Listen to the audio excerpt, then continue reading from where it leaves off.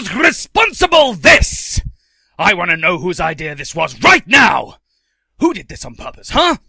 I find this little secret and I'm so angry. I want to know who did this and why, or I'll report everyone here to the site moderators on this website and Yifstar and have the one responsible banned for life!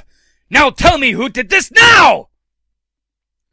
Fizzard, nobody checks spelling on the internet.